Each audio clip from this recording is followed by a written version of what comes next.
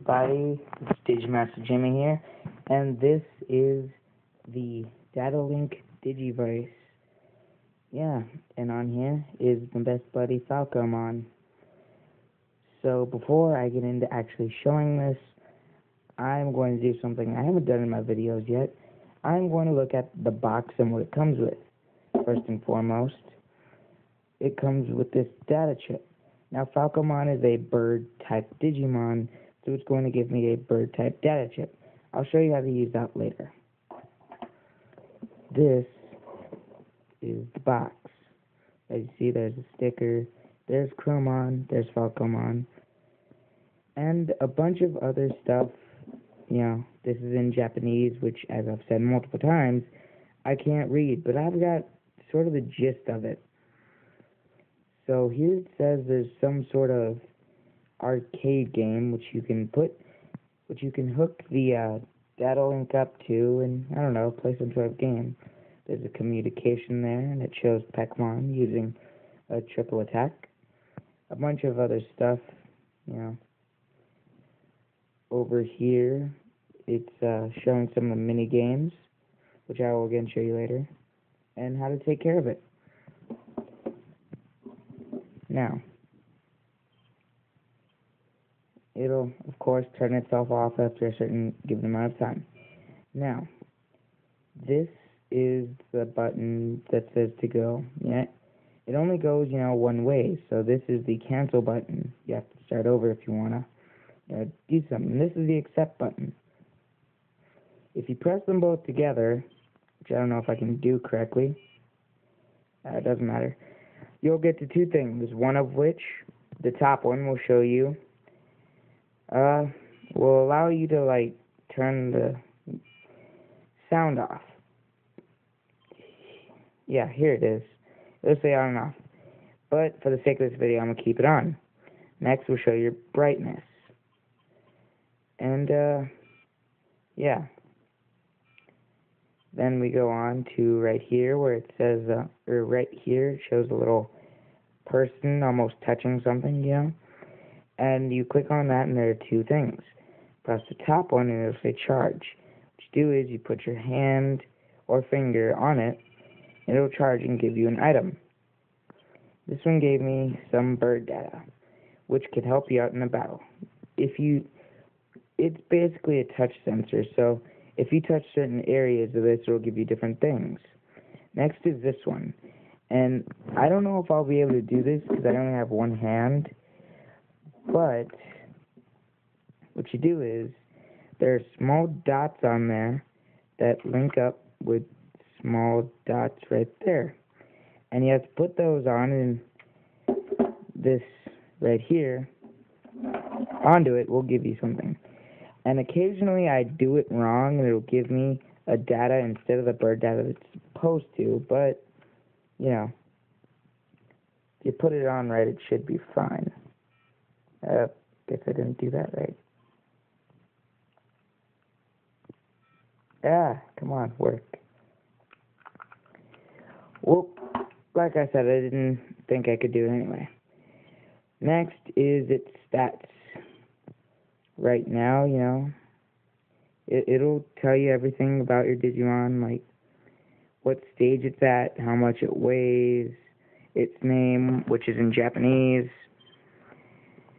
It'll say, if it can battle, what type it is, its level, its type, I think I already said type, how hungry it is, which it's at 7 out of 8 right now, which means I need to feed it, how much it trusts me, and trust in this one is extremely important, because there are about 25 different evolutions.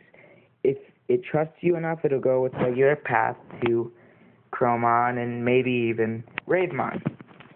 But if it goes wrong, it'll give you different things. For instance, this will usually give you a peek as to what it'll turn into next. Right now, because it trusts me so much, it'll turn into Pekmon. But if it didn't, there's a good chance it turned into, I can't remember the name of it. I believe Soulmon. Yeah. And right here it tells me its battle stats, how much it's won and whatnot. And the communication points. Unfortunately, this doesn't connect to anything I have. It'll connect to the digivice Excel, and there's something else, but I can't remember what. Go down here. I have yet to figure out what this does. It'll just send me back up, right? This here shows the items I have, and I only have this. Items, again, are not as important as trust, but it is kind of important. And then points. Right now I have 80 points, and points are also important. Here it's food, and once you hit food, you can go here, and it'll give you actual food, There's also, there it is, doing his little happy dance. There's also this bandage where if it's hurt, you'll have to feed it that, but you can't feed it unless it's hurt. And then this. You have to give it to this if it's sick, or if else not, it'll die, of sickness. Next, there's the datas, and if you give it to them, it'll strengthen them. So, next is, to clean up its poop on the top here, is to actually clean up its poop on the bottom, is to turn off the lights. So it's kind of important. Next down here, if you see, it almost looks like two people talking, which makes no sense in the context it's used because it's the Colosseum. Now, remember when I said that the points were important? Well, here. As you can see, there are 3 different Colosseum areas. The first one you can get in free. And every time you beat someone, you get about 10 points. Until you get to the top, in which you get 100. Yeah, but each one so on, you have to pay to so much as get in. And if you lose, you're out of luck. And here are the mini-games. This one I hate the most. This is basically a Digimon version of Whack-A-Mole.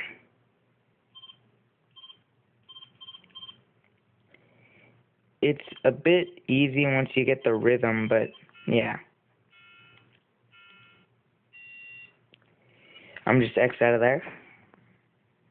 And he does his little happy dance, but you still get 10 points for clearing that level.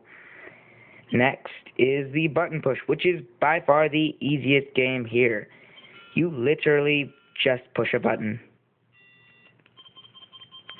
And as you do, it'll evolve. But that's just the game. Yeah, you still get, a certain amount of points for how much you did. And finally, I don't know the name of this game, but I'm going to call it Mousetrap, because that's basically what it is. See that little mouse there? You have to catch it within that. Yeah, it's a pretty simplistic game, but